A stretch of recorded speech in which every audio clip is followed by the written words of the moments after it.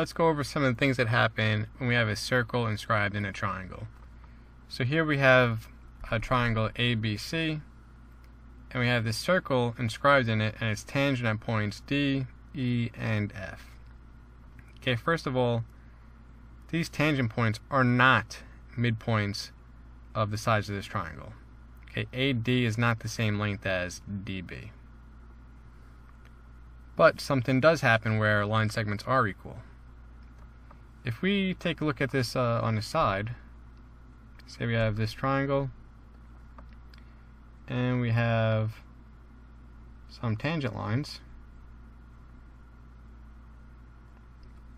What does happen is these two tangent lines are congruent to each other. So that's what happens here. We have that this line segment, which is a tangent line, is congruent to this one.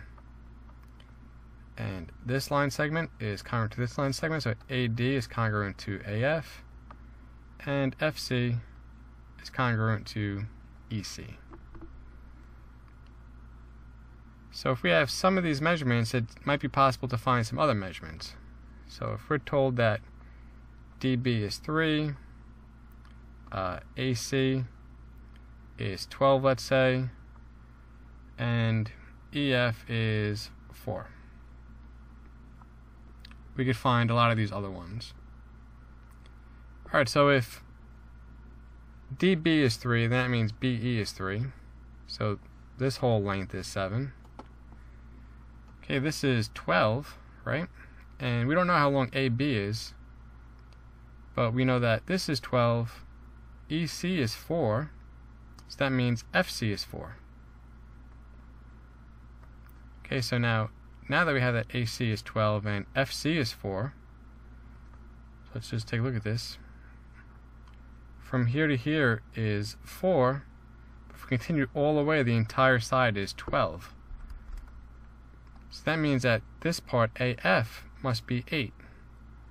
So if this is 8, and then we have 4 more, we get our full 12.